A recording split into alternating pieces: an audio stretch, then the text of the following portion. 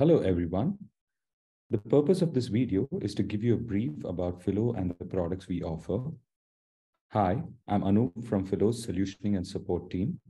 I'm here to tell you a bit more about Phyllo. Please feel free to comment below or drop a message on our Discord community channel if you have any questions, and our team will do our best to answer them. Joining link in the description below. In this video, we will be covering an overview of Phyllo's front-end modules. We'll also be looking at how the front-end SDK flow would look. Lastly, we're going to end by taking a look at our backend APIs. Let's go ahead and jump right in. To give you a brief about what we do, Phyllo is basically a universal API for creator data. With Phyllo's integration to your app, you can get continuous access to verified creator permission data from different platforms like Facebook, Instagram, TikTok, YouTube, and many more. Let's take a look at this slide. Over to the left-hand side, you have the social platforms which creators connect to using Phyllo, which can then be used to fetch relevant identity, engagement, and income data. To the right-hand side, you can see developers that collect these data from different platforms and use it within their use cases. Let's take a look at some of these logos.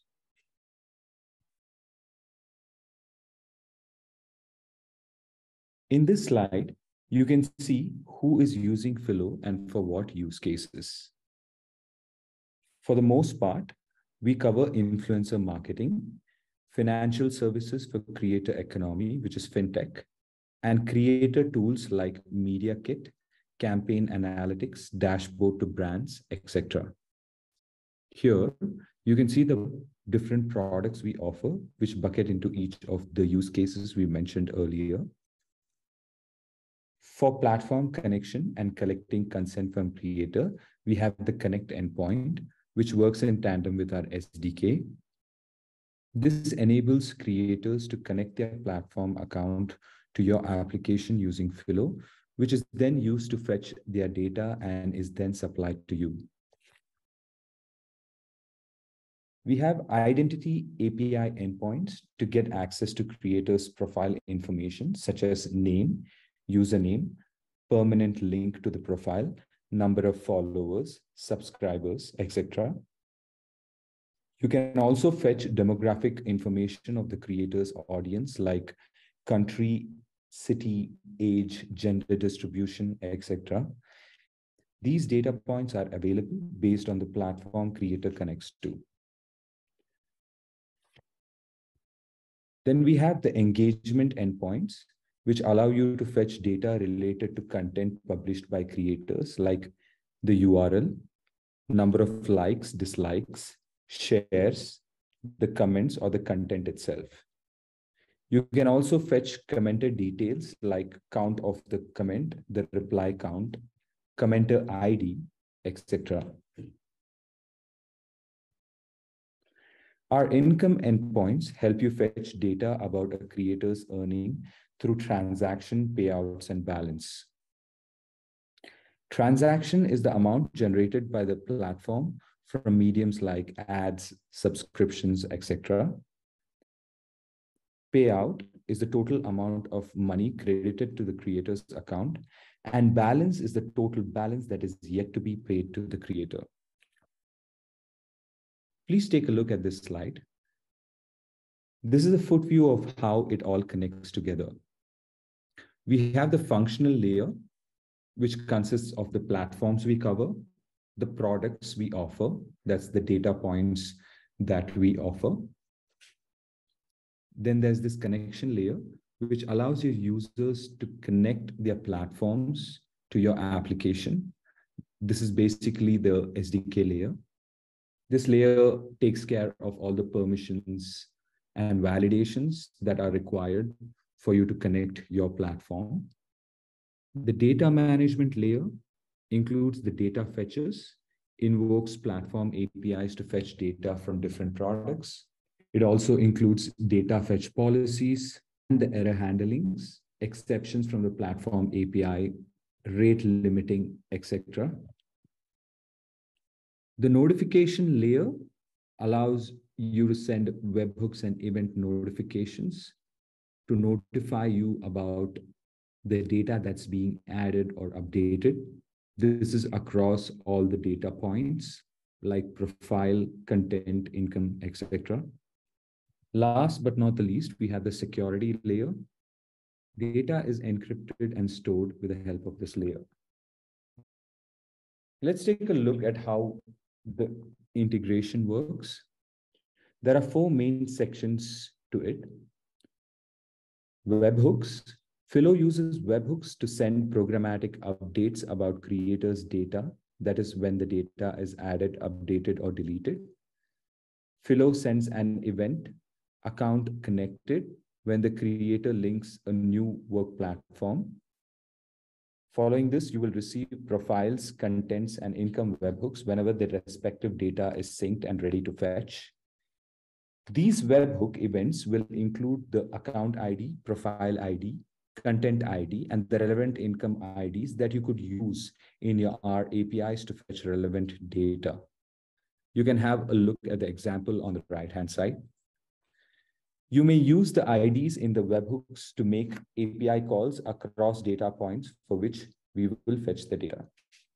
You start by creating a user on Phyllo for every creator who needs to share their data with you using the Create a User API.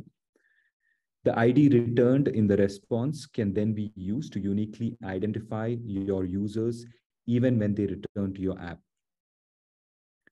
Next, you will have to create an SDK token using the user ID.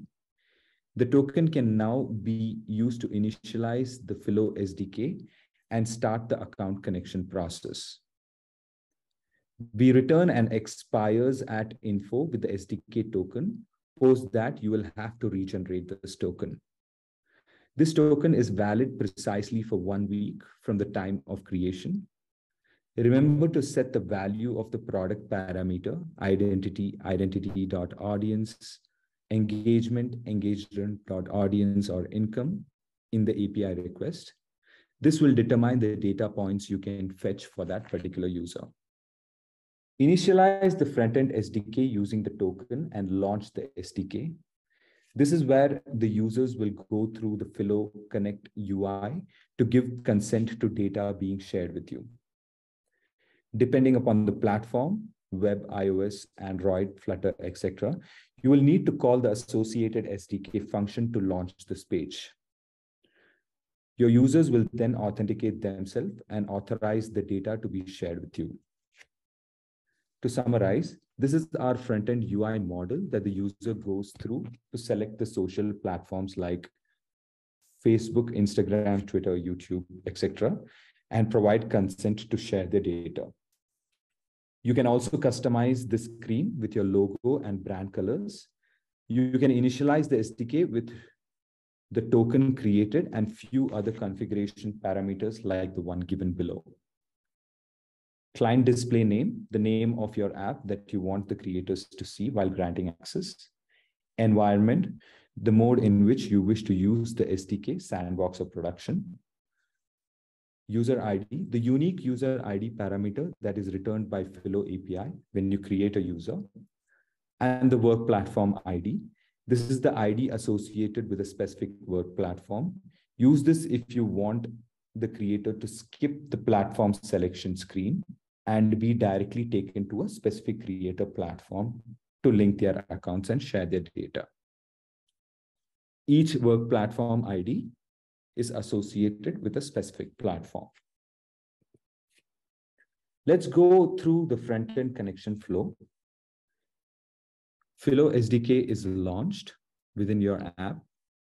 The creator selects the work platform to connect. You can have a look at the third screenshot here. Creator enters the credential and authenticates themselves on the platform login screen. Creator enters the multi-factor authentication if needed, provides the permission for the data being shared. After a successful login, the account is connected and the user returns to your app. Phyllo provides official SDK for different programming languages and platforms.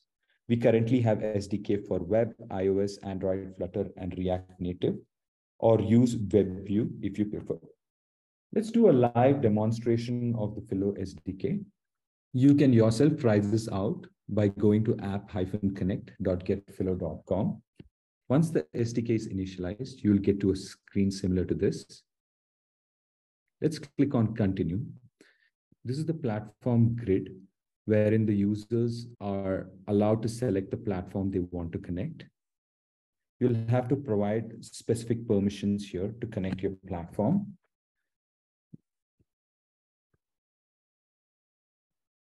Let's try to connect Facebook.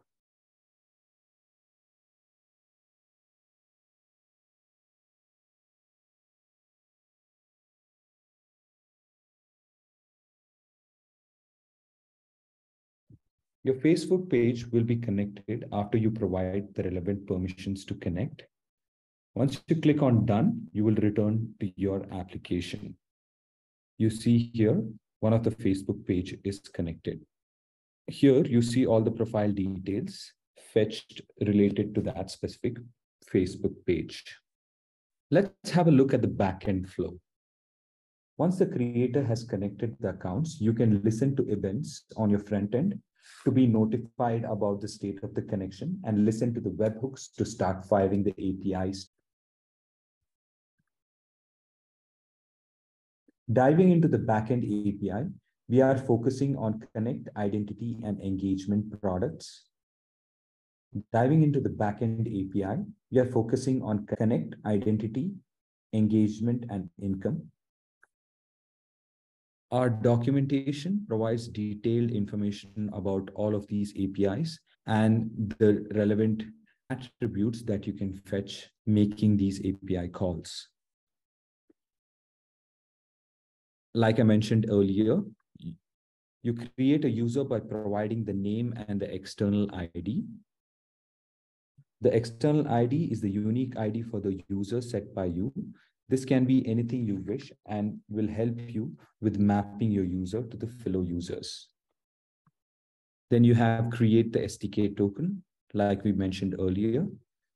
The ID that you receive after creating a user is used to create an SDK token. You would be passing the relevant product IDs. This will determine the data points that you would like to fetch for this specific user. You have retrieve all work platforms, which will return you all the work platform IDs. You can have a look at the response example on the right-hand side. You have retrieve all users, which will again retrieve all the users for your domain. Retrieve all accounts will retrieve all the accounts with the user ID and the work platform. Once you provide the user ID and the work platform ID, you will be able to retrieve all the accounts for that specific user. You can also retrieve a user by using the external ID. You can specify the external ID and retrieve details about that user. Retrieve all accounts. You can provide the user ID to retrieve all the accounts specific to that user. You can see the details of the attributes that you will receive in the response here. Disconnecting an account, you can provide an account ID and disconnect that specific user's account. Similarly, let's take a look at identity. You have retrieved a profile or retrieve all profiles. This will give you detailed information about that profile. This is the identity information that you are going to fetch. You will find the profile ID in the profile webhooks that you receive. You can use that profile ID to return details of that specific profile. You can use refresh a profile to refresh the data for that particular profile by choice. Retrieve audience demographics will give you the audience demographics for that particular profile. Similarly, you have engagement. You have retrieve all content items for a specific account. You have refresh content items. You can use this to refresh a specific account. By default, we provide 90 days of data. If you wish to fetch greater than 90 days of data, you will have to use the historic APIs. The difference between content and content groups. Contents are single content items. Content groups are group of contents. For example, an album on Instagram. You can retrieve all comments for a specific content ID. You could provide the account ID and the content ID. You could fetch comment details using these API. You have the income API, which can fetch you transaction details, payout details, and balance details, as mentioned earlier. If you have a look at our API documentation, all of the parameters have a description and an example given below for you to have a better understanding. To conclude, these are APIs through which we fetch and provide relevant data. In the next video, we are going to walk you through a live coding demo of how you could set this all up locally and test it. Thank you for watching this. Have a great rest of your day.